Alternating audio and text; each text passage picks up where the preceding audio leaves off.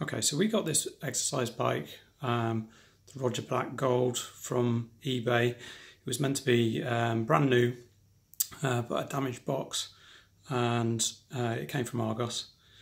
And it all seemed okay, but then the nav computer thing didn't work for the time, speed, distance, but it did work for the pulse. So round the back, cables go in here. I don't know if you can see that clearly, but they're little standard 3.5mm jacks that go in the back there. So the problem was that the distance sensor wasn't working. So having a look down here, we didn't really want to send it back because of the weight of the thing. Down inside, you can see this thing here. Now this is a magnetic sensor, so I guess it's just a reed switch.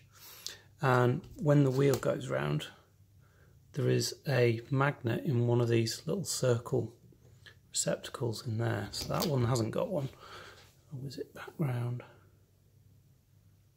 Now this one has, and you can just about see it. There's a magnet just in there. Now when we got it, this sensor was in this holder here, and it was too far up, and they glued it in place. The manufacturer glued it. So I kind of cracked the super glue a little bit and moved it down in the receptacle here and pushed it down as far as it can go. And now, as it goes past, I don't know if you can hear that high pitch. It's a small high pitched click as it goes past. There. Can you hear that? And then that is translating to speed and distance on here.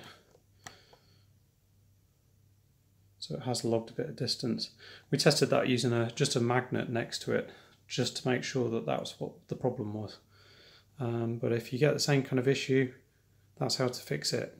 That can get knocked, go out of place, so it's an easy thing to go and fix.